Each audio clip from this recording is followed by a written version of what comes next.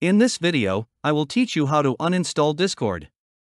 Discord is a free communications app that lets you share voice, video, and text chat with friends, game communities, and developers. It has hundreds of millions of users, making it one of the most popular ways to connect with people online. So, let's have a look. What you have to do is simply search for the control panel from the search base on the left bottom side of the screen. Open the control panel. A menu of Adjust Your Computer Settings will appear. You just click on the last option Programs from the end of the first column. Another menu with two options will appear. Simply click the first one, Program and Features. A menu of all installed apps and programs will appear, where you can change or uninstall any program you want to. Here on my screen, the fourth one is Discord.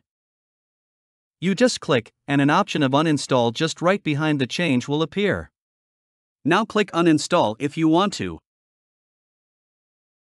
That was the quickest way to uninstall Discord. I hope you learned something from this video. If you have any question, don't hesitate to comment down below. And thank you for watching.